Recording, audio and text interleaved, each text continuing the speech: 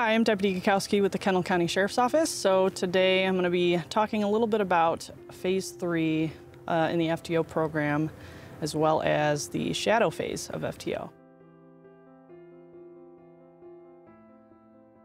So Phase 3, what I can say about Phase 3 in terms of FTO is it's a lot more hands-off of an approach.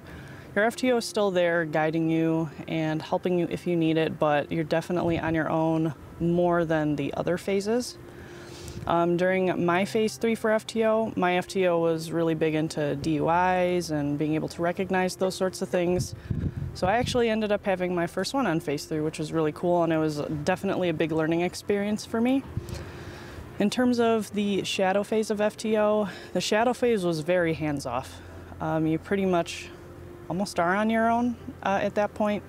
You're being observed by your primary FTO and just making sure that you're doing all the things you're supposed to be doing and that you don't need any help, nothing's going on like that. But pretty much you're by yourself. You're assigned to a beat and you handle the calls just like any other deputy would in any other area.